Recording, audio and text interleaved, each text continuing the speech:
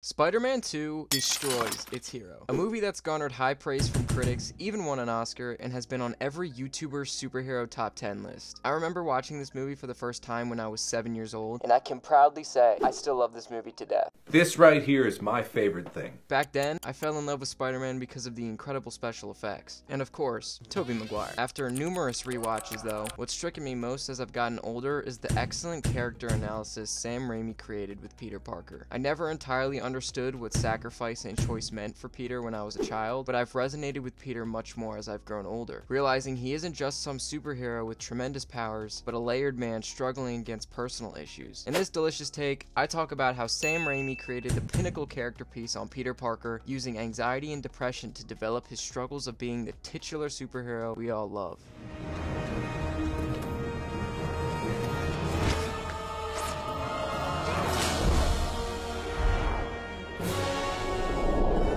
At the film's beginning, we see how Peter deals with his decisions of the first movie. His actions that led to Norman Osborn's death still weigh heavily on Harry, leaving their relationship strained. Peter longs to rekindle his relationship with Mary Jane, but chooses not to, because then she would be in the risk of danger. Peter sums it up perfectly with these few words.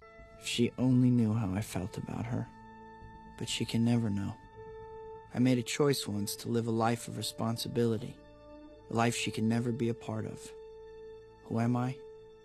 I'm Spider-Man, given a job to do. His priority to be Spider-Man and help those around him overtake his abilities to hold a stable job. He gets fired from Joe's Pizza and only makes a measly $200 being a part-time photographer. A fact I'm very proud of. He cannot give himself the perfect apartment, even though it has the sickest view ever. Like, come on, Peter, are you really that poor? In this movie, sacrifice plays a massive role in Peter's life. He can't make time for class, show up to Mary Jane's play, pay rent on time, or give the people he loves the most the time of day. His inner struggle between what he wants and his responsibilities leave him pondering whether it's worth it or not to be the hero. And this is where his anxiety and identity crisis catalyze. A common symptom of identity crisis syndrome is questioning your value or self-worth. And Peter questions his self-worth a lot, especially since he thinks being Spider-Man provides more value than being Peter. And because of this, Peter starts losing his powers. He wants to be with the girl he loves and be that average guy, but he is unsteady because all he's done is follow Uncle Ben's words, never considering what he wants. Sam Raimi constructs a personal script that many audience members can see in themselves. When you see your hero struggle immensely like Peter throughout the movie, you feel a sense of personal connection. When you see that a superhero faces anxiety and a lost sense of direction, you realize that heroes can be human like us too. Any audience member watching has been through some sort of anxiety or depression or a sad time in their life. Because of this, it makes them more engaged with Peter's struggles. When they see Peter stumble and lose his way, they become super attached and want to root for the hero to come back stronger. This is why Sam Raimi and writer Alvin Sargent do a phenomenal job at humanizing Spider-Man by stripping him down and making him suffer.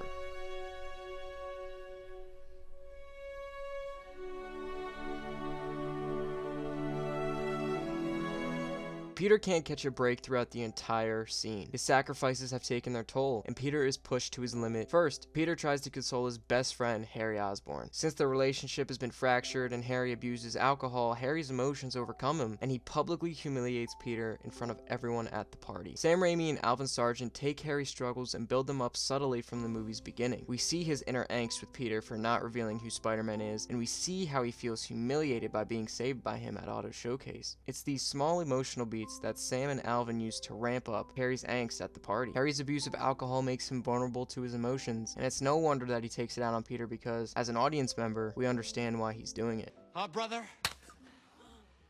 With Mary Jane, we see what Peter's actions have done to her well-being, complicating her emotions and how she feels. Throughout the movie until this point, Mary Jane feels this tension between her and Peter, and she knows something is not being said. She realizes she must leave her relationship with Peter in order to move on from the uncertainty. For her, that's marrying John. For Peter, that means losing the woman he loves the most. This scene is the tipping point for Peter's identity crisis and depression because Sam Raimi takes his hero and strips him away from everything he holds dear to him. His friendship is ruined. He's forced to watch the woman he loves get engaged to another man, and the cherry on top is that he can't get a single thing to eat or drink or get the right photo. A common symptom of depression is a lack of sleep, and Peter admits that he can't sleep anymore without having bad dreams. His diagnosis from his doctor confirms his mental problems, but also gives him the idea to let go of his Spider-Man identity altogether. The dream sequence is written so well because it takes Peter's feelings and turns them into actual words between two people. Uncle Ben is Peter's Spider-Man identity, and Peter is his true identity. He's been beaten down to his absolute lowest by being Spider-Man, which hasn't brought him any sense of peace. Uncle Ben hits Peter with those famous lines,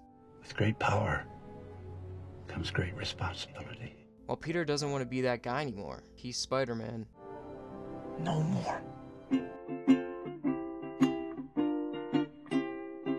Raindrops are falling on my head, and just like the guy whose feet are too big for his bed, nothing seems to fit. The raindrops scene may look like the best time of Peter's life, and it may seem that way because he can get to class, see Mary Jane's play, and spend more time with Aunt May, but in reality, it keeps him from doing the one thing he loved the most, and that's helping those that couldn't fight for themselves. See, Spider-Man disappearing is just another selfish act Peter must learn from, and Sam Raimi uses that for Peter to move the character forward and make the choice that Spider-Man is the path he must follow. Saving the child in the burning building gave him that sense of responsibility he learned about from the first movie. Still, some poor soul got trapped on the 4th floor. Never made it out.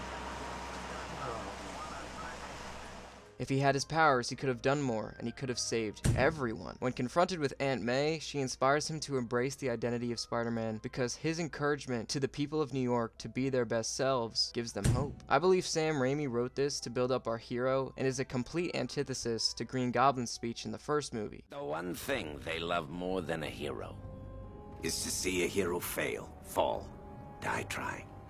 In spite of everything you've done for them, eventually they will hate you. Why bother?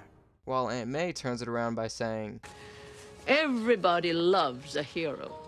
People line up for them, cheer them, scream their names, and years later they'll tell how they stood in the rain for hours just to get a glimpse of the one who taught him to hold on a second longer. And although Aunt May gives him the passion to try and become Spider-Man again, it is not until pressured by losing the girl he loves the most that it dawns on him that he needs to choose to be Spider-Man and have that strong focus on what I want. See, his powers don't define who he is, but amplify his strengths, which are his love for the closest people in his life and helping others who have had a hard time fighting for themselves. It's through this complete journey of discovery that we as an audience jump for joy when Spider-Man returns for the climactic battle against Doc Ock, because we journeyed with him through his lowest of lows. In my Superman video, I brought up how train scene is so good, yes, because it has amazing special effects, but it also has a purpose. Peter needs to get MJ back, and he will do whatever it takes to do that because we have seen how much Peter loves MJ. Through his interactions with her at his birthday party, or when he tells her that he wants to be Spider-Man, but he can't because then she would be in danger. Through these interactions, it makes the audience jump for joy when we see Peter go after Doc Ock because we want to get her back ourselves. And this is why the film works. This is why Sam Raimi used anxiety to build up our hero, because giving our hero something relatable to the audience allowed us to feel his pain. His struggle to battle multiple things at once while doing his job to save the city is something admirable most audience members have respect for. When Sam starts to bring Peter back to action, it's his choice to come back, not out of respect for Uncle Ben anymore, but it's the choice for the city and his own. Peter realizes Spider-Man is a burden he has to live with, and it's his choice to give up the things he wants the most, even his dreams. And although that involves leaving Mary Jane, it's also Mary Jane's choice to take that leap with him. That is why the movie concludes with Peter being Spider-Man and Mary Jane leaving John to be with Peter. Sam Raimi wrote the most emotionally moving superhero movie of its time, and it's clear his heart and soul went into writing something with substance and respect for the character. Seeing a hero this relatable and down to earth is groundbreaking. It's noticeable that adaptations of superheroes on the big screen will no longer be one-to-one, but nowadays studios don't even try to make something of substance, but more formulaic nostalgia bait. With Spider-Man 2, it's not a direct adaptation of the comics. Still, keeps the character's spirit intact by exploring newfound personal issues like his anxiety and depression, revolving around his sacrifices and choices. It's sad to see superhero movies lose this sense of relatability nowadays, making every obstacle something world-ending or universe-bending instead of focusing solely on the hero and their personal issues. I think the closest we've seen superheroes talk about personal matters this in-depth is Netflix's Daredevil, Dark Knight trilogy, and Logan. Sam Raimi and Alvin Sargent deserve all the credit in the world because they captured the essence of Spider-Man in a way that hasn't been caught in 20 years, and it's no surprise that it remains one of the best superhero movies, and for some, movies in general.